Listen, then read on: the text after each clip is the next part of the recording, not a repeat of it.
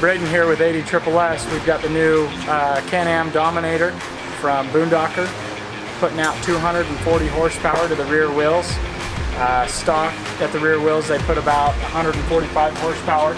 In this kit it comes with exhaust, charge tube, injectors, and upgraded turbo with a larger intercooler to keep things cool.